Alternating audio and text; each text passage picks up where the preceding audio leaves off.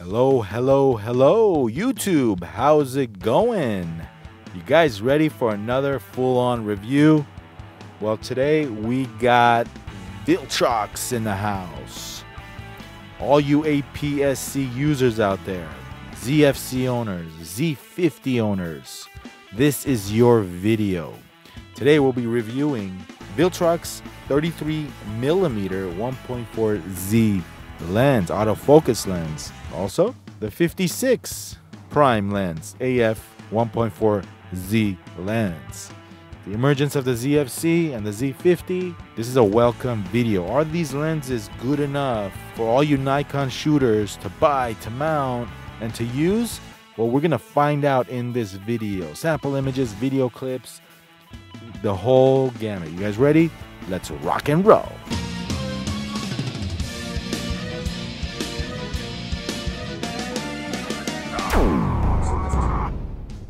What's good, guys? This is Vahagraphy.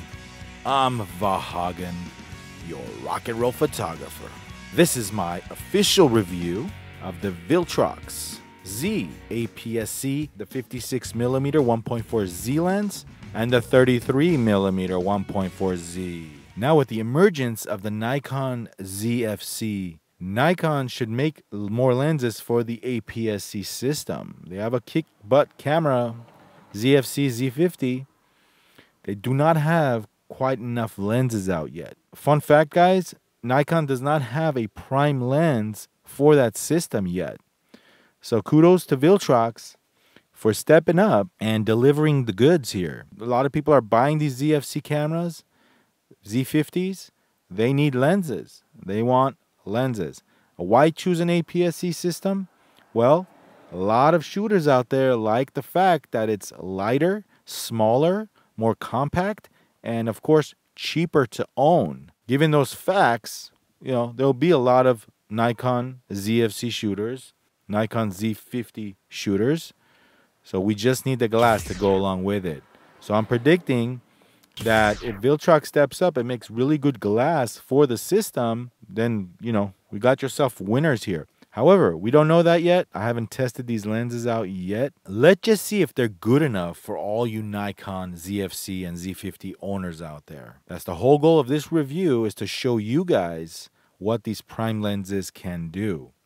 Again, this is my first time using these lenses, and I'm pretty excited. Oh, and by the way, Viltrox does make these lenses for the Fuji mount as well. I would love to review those Fuji lenses as well, so send me those when you can. And by the way, Viltrox, I really like what you're doing with those red lenses, with the FujiFilm red lenses you got coming out, special edition. Heard there's only going to be like 400 sets made. Those lenses look really cool, Viltrox. All right, guys, so let's get started. Let's start rocking this review.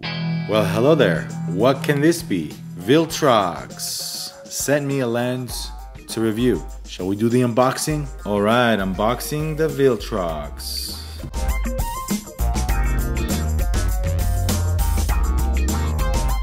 APS-C AF 1.4 Z lens.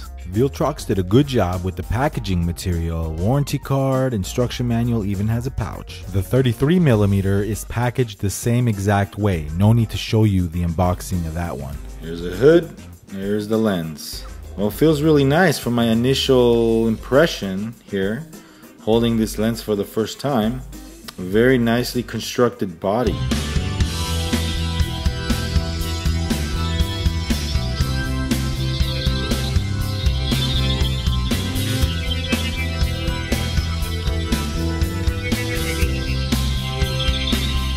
It's time for technical specifications for the Viltrox Prime lenses. I'll be posting them up on the screen for you to check out. Fujifilm has been rocking the APS-C mirrorless market for a while now, so it only makes sense if Nikon comes out with an APS-C mirrorless camera of their own. It only makes sense to have these prime lenses available for users. I know Fuji, I've been using this system for a while now, and they have some awesome prime lenses available for use. How good are these Viltrox lenses? I've mentioned before that the Viltrox makes Fuji XF lenses as well. To make a lens for the Z mount APS-C system, this is new territory for Viltrox and Nikon as well. How good will these lenses be? Let's find out in this video. Now, some of you photographers out there might be against using third-party lenses and just stick with the Nikon or Canon camera brand that you have, Sony or whatnot. However, like I stated in the past, Nikon to this date does not make prime lenses for APS-C Z mount cameras. So what do? You don't use third-party lenses? You just stick with the kit lens 16-50 or the other APS-C lenses? There's not that many APS-C autofocus Z mount lenses to choose from. So hopefully this review will help you guys out and help you decide. So I have the 56 1.4Z in my hand with the Z50. It actually feels really good and compact. This is a 56Z mount APS-C lens. It feels really solid, and I'm surprised that these lenses, they feel really nice. When you focus, it's very smooth. When you manually focus, it's got a built-in aperture ring that feels really nice in the hand. When you change the dials on the aperture ring, it's very, very nice and smooth. It's got an A dial on the aperture ring here, just in case you want to, punch in your aperture value in camera. And also the lens hood is built very, very nicely. It works really well, putting it on and off on this lens. And very happy so far with the handling of this 56mm lens. Look, this is the Z50 with the 56. So why do you think people choose APS-C and not go full frame? Well, I touched on this in the beginning of this video, and let's talk about it. I really feel that it has to do with the size, the weight, and, easy to carry around. And also, number one reason why APS-C, delivering great quality and not too expensive of a price. I mean, these bodies, the Z50, the ZFC, they look really cool, but they're a fraction of the price of what full frame costs. Obviously, there's a lot more, lenses to choose from when you go full frame, but Viltrox is doing it right. Viltrox is giving us users options for the APS-C. Like I said, now with the ZFC rocking and rolling, and Fuji has been rocking the APS-C market for God knows how long, with the X-T3, the X-H1, the X Pro 1, 2, 3, you name it, Fuji's doing its thing.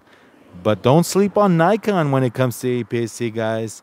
And Viltrox is not sleeping, and that's why they're making lenses for the Nikon system. So APS-C users, rejoice. The 56 1.4Z APS-C lens registers are about $329 US, and the 33Z APS-C lens goes for about $279 US. So $279 and $329 for this guy right here. Viltrox did a really good job cosmetically with these lenses. The 56 takes a filter of a 52mm size right in front here. So as far as cosmetically, Viltrox, you're doing a great job. But let's see what this lens can do. We don't buy these lenses to look at them and to, feel good about that. We buy them to take pictures and videos. So why don't we get started with the sample images? Maybe I'll shoot my car, or if I see anybody interesting, take a few portraits with the 56 and the 33. I have my FujiFilm X-H1, and I brought me a 35mm lens with the right adapter. I just wanted a side-by-side comparison, shooting the same thing. And that's the only APS-C camera that I own other than this guy, the Z50. So I said, why not? Let's give it a shot. So I brought the Fuji, and I also brought with me the DX Nikon 16-50 kit lens. I was just curious to shoot this lens side by side with the Viltrox. Let's roll with the sample images now. Take a look at your screen. On the left, you will see the lens I'm using. The DSC means I'm using a Z50 camera. On the right, the DSCF means I'm using the Fujifilm X-H1 camera. Lens info on the screen. So in this review, I'll be using multiple combinations of cameras and lenses just to spice it up a bit. So I'm a little limited to what I can show you, but I'll try my best. By the way, all these images are unedited, raw files in Lightroom. straight from a Lightroom software, so you could see that. Let's zoom into the first image. 33 Viltrox on the left, wide open. On the right, we're using the Fuji X-H1 with the 35G 1.4 Nikon lens, again wide open. Now you may be asking, why even bring in the Fuji, this and that? That's the only camera I had to compare with, an interchangeable APS-C camera, and I thought it'd be interesting, you know, Fuji, Nikon, APS-C, mirrorless, so why not, right? And to make it fun, why not, right? Let's make this fun and informative for all you viewers out there that are interested in photography and these lenses. But I will stick to highlighting the Viltroxes because this is a Viltrox review.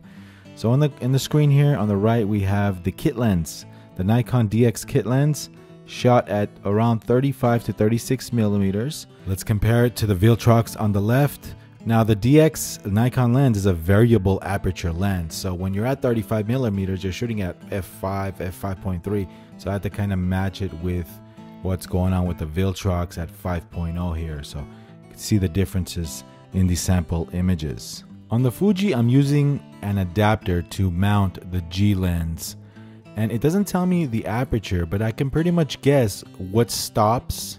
So on the Fuji, I'm getting a little bit of CA, chromatic aberration, purple fringy stuff.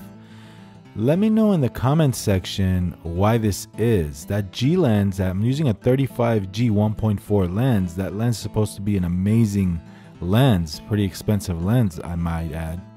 But I'm getting a lot of that purple fringing with the Fuji 35G adapted to that camera. Now that lens is 10 to 15 years old. So it's not a modern lens. It's not an old gem, but it's not a modern lens. So they pretty much corrected all that stuff with modern glass. If you're wondering where the lens info is on the Fuji on the right, well, I'm using an adapter that doesn't carry over lens info. So that's why you don't see which aperture I'm shooting with or anything like that. You only see the shutter speed and the ISO of the camera. Okay, so back to the Viltrox. The Viltrox 33. Now on this next image, I wanted to shoot a wide shot of the park and the bench. Let's zoom into the bench here. The Viltrox is set to almost wide open. So is the G lens here. In this next sample image, let's go ahead and zoom in 100% crop to the little sign of the tree, as you see. And the Viltrox 33 at 1.4 wide open and the G lens also wide open. Now take a look at this images. This image is both shot at 5.6 on the Viltrox and 5.6 on the DX Nikon lens, the DX 16 to 50 Nikon lens. Zoom into the tree and the details. What do you see here? Do you like the performance of the 16 to 50? How does it compare to the Viltrox? I noticed that the Viltrox 33 is not super sharp wide open. Now that's to be expected somewhat, and if you know me, I always say that sharpness is not everything in photography, but for the price you're paying with these APS-C lenses, in my opinion, in my professional opinion, these are really good results. Again, the price you're paying and for what it is, APS-C sensor, these are really exceptional results. Now, the 16 to 50 kit lens Nikon, I'm so happy that I brought this to this review. I just wanted to see what this lens can do. This lens is sharp, and yeah, it is a variable aperture lens, but it does its job for a kit lens. I'm really loving those Fuji colors on the right, that Fuji raw file, those deep greens. Look at how the Viltrox is performing. Look at that sharpness wide open here, and on the right you got the Fuji. Look at the sharpness on the left. This is very good results at 100% crop, guys. Again, for reference, the Viltrox are mounted on a Nikon Z50. So is the 16 to 50 Nikon kit lens. The Fuji is using the 35 with an adapter Nikon G lens. The bokeh is satisfactory with both examples. Let me zoom in here and I want you to pay attention to that area right there. The sharpness is very pleasing to the eye with both examples here. The colors are nice. The background blur is nice. You see the little, is that a golfer in the back? Ah, the park bench. Who doesn't love park bench pictures? This is at about 11 a.m. in the morning with the sun directly above us. And let me add this. With full frame, it's a different story. It's going to cost you a lot more money to acquire prime Nikon Z lenses. However, with the APS-C cameras, our options are limited. Number one, these Viltrox lenses are not going to cost you a lot of money to own. And number two, we don't have options out there for Nikon. So this is a win-win situation all around. And do I think these results are good? Yes, they are good. They're great. They're not exceptional. They're good. Good enough. Now, okay, this gentleman was an interesting fellow. We got to talking. He likes photography, and you know, we talked about photography and all that good stuff. Okay, finally some 56mm samples. Okay, take a look at the sharpness wide open with the 56 Viltrox lens. Look at that sharpness at 100% crop. On the left we have the Viltrox 33, on the right we have the 56 Viltrox. Both Viltrox wide open, different focal lengths, both sharp. You know, I love shooting people. When you shoot people, I mean photograph people. I'm more of a portrait photographer than a landscape shooter, so I can be a better judge of a lens when I look at portraits of people. But just look at that sharpness. Look at the Viltrox 56 when stopped down just a little bit at 2.5. Exceptional results. In my opinion, this is 1K to 2K lens results I'm getting with this combo here. Z50 and a Viltrox that cost a few $100s. Now with this, I'm using the DX Nikon kit lens, and on the left we got the 56 at 2.5, and the kit lens is at 5.6. That kit lens is built to be a sharp lens all around, and you could just tell with that result. The Viltrox, again, not far behind. Look at the detail around the eyes of the gentleman here, enjoying a park setting. And on this next set, we have the 33 Viltrox on the left and the kit lens on the right at 35mm. So you can pretty much tell, same cropping, same composition, what both lenses are doing. And we got both samples shooting it at 5.6 aperture, so get it as close to possible to compare. I always look at sample images as a tool to tell me if this lens would do good for my use case. And this is what I'm trying to achieve with these sample images. Now, again, when you're doing sample images out and about, it's not 100% perfect, especially if you're comparing it with another lens, another camera brand, and obviously an adapter. So that's a big deal here. I can't help but noticing a lot of purple fringing on the image on the right, which is the Fuji adapted a 35G lens. A lot of CA here. This can be corrected in post. However, the detail is nice. The background blur on both images are nice. The Viltrox is holding its own. Nice detail. You're talking about a lens on the right that's $1,500. You're talking about a lens on the left that's $270. And we all know that counts for something these days. Saving a little bit of money, in this case a lot of money, and get similar results is the whole goal, you know, in buying lenses sometimes. But look at this result here. You know, I had a commenter the other day say, Viltrox, what's Viltrox? This is Viltrox. The image on the left, delivering exceptional results. This is Viltrox. Good job, Viltrox. Look at the detail on the door. Thank you for sending me these lenses to review. The packaging, the box of these Viltrox lenses are quite nice. This reminds me of back in the day when I used to buy Zeiss Batis lenses. The box and all the quality, very nice. Well, it's not a Vahagraphy review without video clips. So, it's time to mount these Viltrox lenses onto a Z50 and see what they can produce. Let's rock and roll. The 56 1.4, shooting it at 1.4, wide open, the Viltrox 56 APS-C 1.4 Z lens. How's the bokeh? How's the background blur? Is it acceptable? Does it look nice?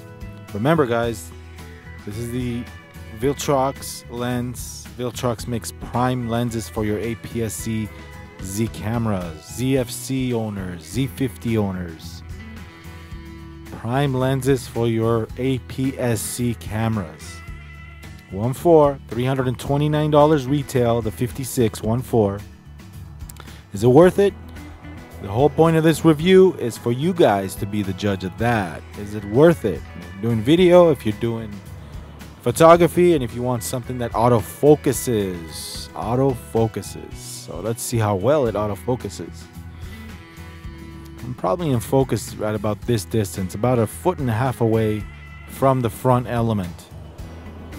1.5 feet away from the front element. The 56, you guys know the 56 is an 85mm equivalent on a full frame.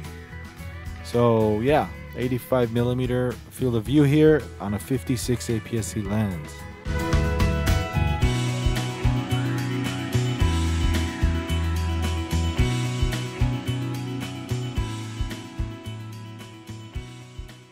.4. This is why you're buying this lens, right? Video clips at 1.4 with the 33-14Z. Now let's see how well these Viltrox lenses do autofocus tracking. I have eye autofocus on the Z50. Walking up to the camera, this is the 56mm 1.4 wide open, the 56mm 1.4. It's doing a decent job tracking me with the autofocus, with eye autofocus. Now let's do it again. I'm gonna walk up to the camera a little faster now, and let's see what we see.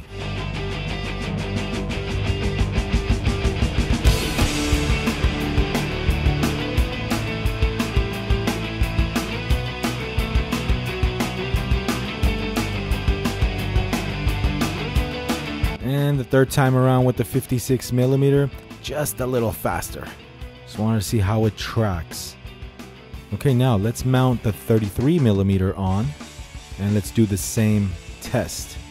Focus tracking, eye autofocus on a Z50.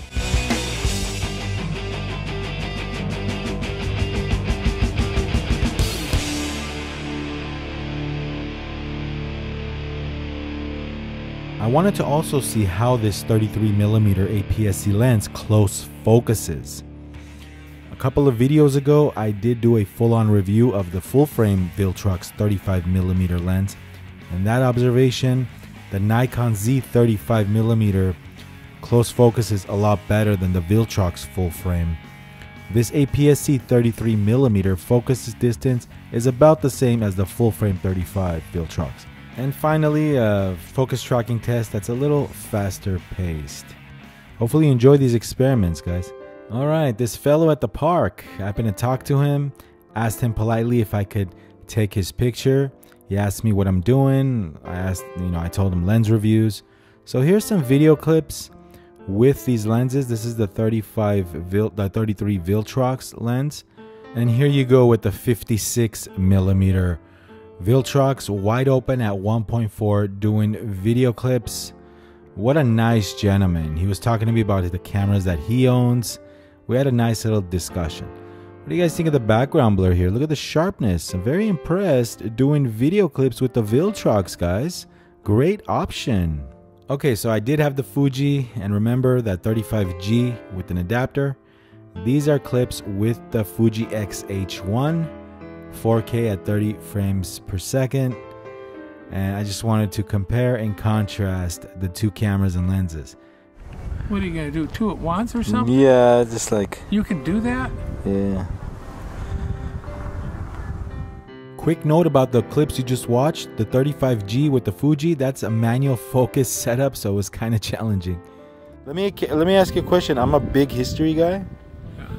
Me too. When was the best decade you lived?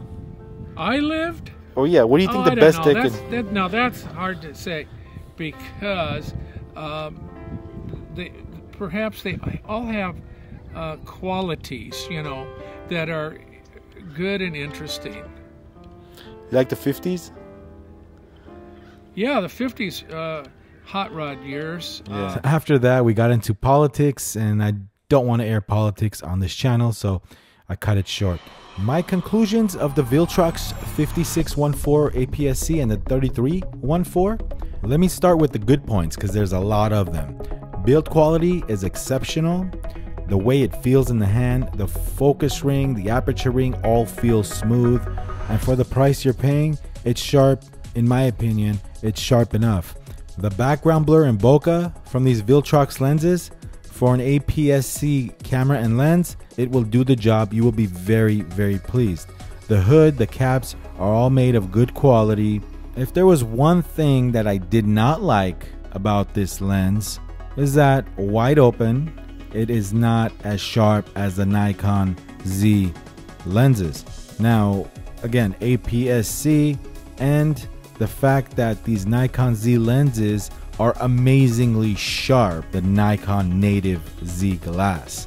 So given that fact, it does a really good job for what it is. And again, the price, you cannot go wrong. So if you were to ask me if I recommend this lens, yes, I do. Viltrox, you're hitting it out of the park with these prime APS-C offerings. Good job. So were you impressed? Were you not so impressed? Let me know in the comments below what you think of these Viltrox prime lenses. They're not too expensive and this might be a good option for you guys. Nikon does not have an APS-C equivalent option for prime lenses. So who knows, this might work for you guys. So if this is your first time on this channel, Vahagraphy, go ahead and like and subscribe. Alright guys, this is Vahagraphy. I'm Vahagan, your rock and roll photographer. Keep on rocking those cameras and lenses.